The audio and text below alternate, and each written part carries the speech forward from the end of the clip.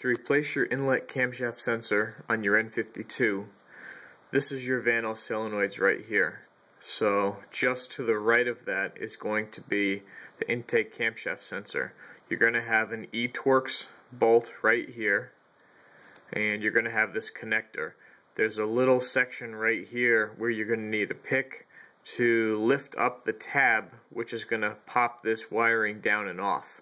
It can be a little bit difficult to come off a 90-degree pick that looks like this, to get underneath and pull it back a little bit to pop that off is usually what I use to get this off.